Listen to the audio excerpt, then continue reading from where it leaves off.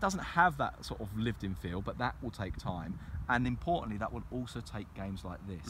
So because I was writing about this, I asked Simeone about it afterwards. I said, look, this felt it was kind of it felt like it mattered not just to reach a final, but it felt like it mattered to say, you know, this can be your place, this can be your home. And he said, tonight we've written it was quite a nice line actually, I was quite pleased, he gave me something to write. He said, tonight we've written the first page in our history in this stadium.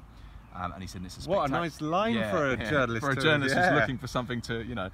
And he said that this is a wonderful stadium and the fans really responded. And I think, you know what, it was added to by the fact that he wasn't on the touchline, which sounds silly because normally on the touchline he's not just coach, he's conductor, and he's there waving at everyone and getting everyone going. But because he was in this director's box thing, it had kind of like a balcony area in front of it. It was almost like the Roman emperor. He came out onto the balcony at the end and kind of went, yes, and everyone's looking at him.